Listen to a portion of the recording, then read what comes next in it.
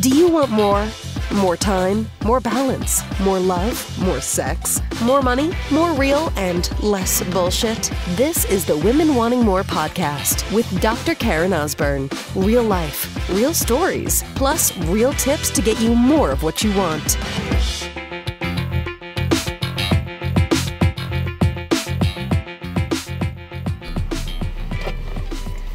So, the world's greatest prayer.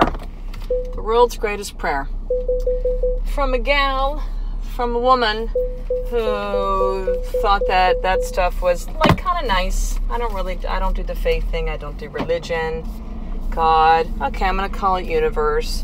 To where I am now and how much has shifted my life over the last 6 months, and understanding, always believing that there was some kind of like order to the universe, but not wanting to admit that it was, the higher power could not be the G word for me. Like, that was just uncomfortable. And that could be where you are too, sister. You could be atheist and go, this is all this stuff's full of shit. But just hear me out here, because although I've called this episode the world's greatest prayer, and although I am someone now who, yes, I pray every single day.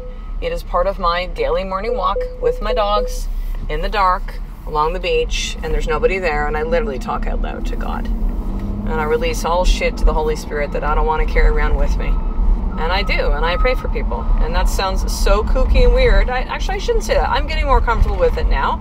But if you, you listen back 100 episodes and you're like, what happened to you, Karen? Well, it's called expansion. It's called, for me, evolution, growth, change, becoming who I truly am, remembering who I am.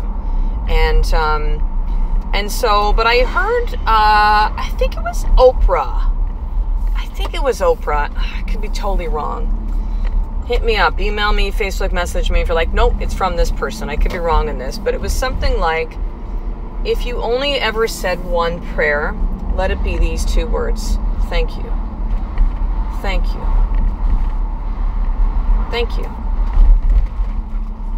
And, yes, we understand gratitude. Gratitude's talked about all the time, but I'm going to really question you to go deeper on this and not just kind of zone out right now and just say, oh yeah, Karen, I'm grateful every single day. I look around and I see things and I just, I write it in a journal, and yeah, I do all those things too. But you know what? There's something that's happened to me, for me, where it's at a deeper level now. And I don't know, I don't know if it's life experience, if it's just, years. I don't really know. I certainly do know that I have been able to become so present in my life that I certainly look at the future. I certainly reflect on the past, but I really, truly spend most of my time in the present moment. I really do. I really, really do. And what that's done is really allow me to be in such a place of gratitude at a level and a richness and a depth that I have never experienced before. That I've experienced before in moments.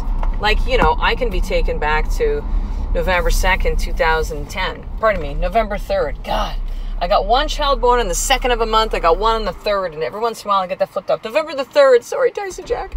November the 3rd, 2010, when my son Tyson was born. We adopted both of our children. And Tyson's birth mom had asked that we be at the hospital when she went into labor.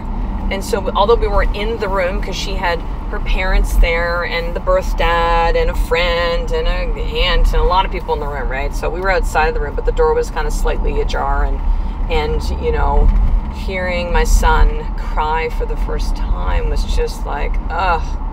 I can go there in a moment. The gratitude that washed through me literally dropped me to my knees.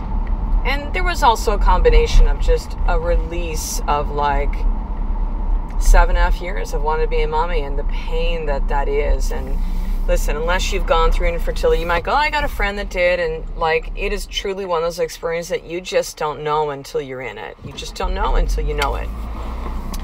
And so it was a letting go of all of that. But I literally dropped to my knees. I remember at the time, I think kind of seeing Ed out of the corner of my eye, my husband Ed, and going I think I'm really freaking out, Ed. But it was such a moment, So I've had those moments of gratitude that are just, we got married, same thing. It was just, Time stood still.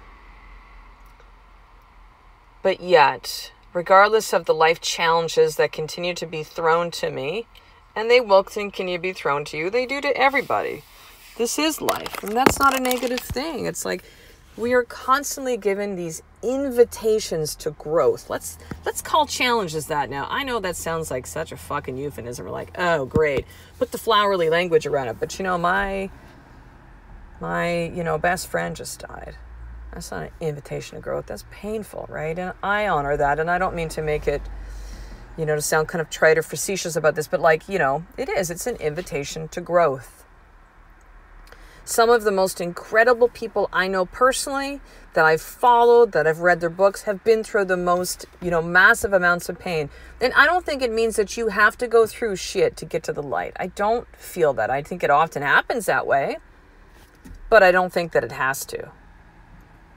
But what I do know is this, is that the more that you can say that simple prayer, those 2 words of thank you, even if it is the challenge that's being brought to you. I've got 2 boys that are not the kids that fit in the box of school. And I've gone through the thing of like, maybe we should do Montessori, some kind of alternative school, and checked out one, and that didn't really work out. And I should homeschool, and I should, and I've just, both of my kids are a challenge. Either my kindergarten boy, Kai, doesn't want to stay in the classroom, wants to hit kids. And, the school is really good with it. And he has like a full-time aide at his school now to kind of just really help him navigate stuff a little bit more. And I have my other boy, my oldest boy, Tyson, who I was just mentioning, and, challenged with reading, and he's dyslexic, and they've got lots of extra like resources and people that are there to really help him. And, I just had interviews with 2 different people about each of the boys this week. And just like, man, I am thankful that the thing with Montessori didn't work out, because I didn't see what was right in front of me with the school. I knew that we had a good public school, but I didn't know how good. I didn't know how much they were working with both of my boys and how much they really, truly, truly cared. And I say thank you, boys, for choosing me to be your mom, because you need strong mommy like me. You boys don't fit the box, and that is a beautiful thing. I don't fit the box. Neither does their daddy, But I know that requires some really all right, man, we're going to go there with parenting on pretty much each day. But yet I go, boys, thank you for choosing me, because I am the mommy that can help you through all this stuff. And because of all the different challenges with behavior and learning and all sorts of different shit, it's just like they have helped me grow at levels I never thought. Patience, oh my good Lord. Allowing myself to slow down, understanding that it ain't about me. It's about me, but it ain't about me. You get that? Understanding that I get to be part of these little souls' life and guide them, as challenging and tricky as it is. I know I wouldn't want it any other way. Because the challenges in my life have made me who I am, have helped me remember who I am. So I say thank you to my boys for choosing it. I say thank you to their birth moms for choosing us to be their mom and dad. I say thank you, universe, to finding the house that we did when we first moved here, the house that we rented when we first moved here to Victoria, which mean that we were in the catchment area of this particular school that we went to. And thank you for there being one spot open, which was clearly for Tyson Jack when we moved here and he started in grade 1. Thank you for the daycare that we found. I mean, I could go on and on and on and on and on, but it is truly, regardless of what you feel about higher source or power, to me, there's no greater prayer than simply that. Thank you. Thank you. And the shit that, that comes up that's not good, or just, the moments. Again, I found that by being present opens me up to that most powerful prayer of thank you, of gratitude. And I'm teaching my children from an early age. I'm parked here just coming back from training with my boxing coach, Rob. Picked up Starbucks on the way home, started recording this podcast episode, sitting in the driveway now, looking into my house. And there's like a bay window that's in our living room, and there's blinds. And so as I do up the blinds each morning, it's usually just my youngest son, Kai, was up at that time. As we open up each blind, we say three things. We say, what do we say? We say, good morning, sun, because we can see the sun because we're facing east. Yes, east. We see the sun starting to come up around that time. And then we open up the second one and we say, thank you for this day, God. And then we open the third one and we say, thank you for this day. And we say it again. Thank you. Gratitude. The number of times, you know this if you're a parent, the number of times you're like, sweetheart, what do you say? Thank you. Awesome. Good job, buddy. Right? How many times you say that to your kids, and it's like, to me, it's far beyond the politeness. It's understanding, like, thank you, like gratitude. The connection that creates with that simple thing of just saying, thank you. Thank you to higher source. Thank you to God for life in my body and breath. Thank you for bringing these beautiful children into my life. Thank you, Ed, for my husband, for deciding to pick me up in a bar in 1992, December 20th, and give me that cheesy shooter that evening. Thank you to the chiropractic college that I never got in after applying for 2 years, because it allowed me to actually look elsewhere. And we had a beautiful 5 years living in California. Went to chiropractic college there. Thank you to the voice inside, and thank you for the courage. For myself, thank you for having the courage, Karen, to say, you know what, this life of chiropractic that you never saw yourself doing anything but, yeah, you had the courage to say goodbye to that and to close that door so this next chapter could be open to you. Thank you to the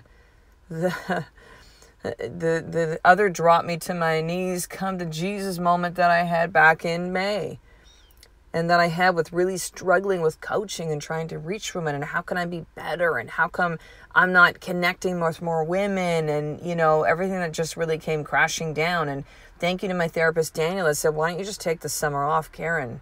You need space for you.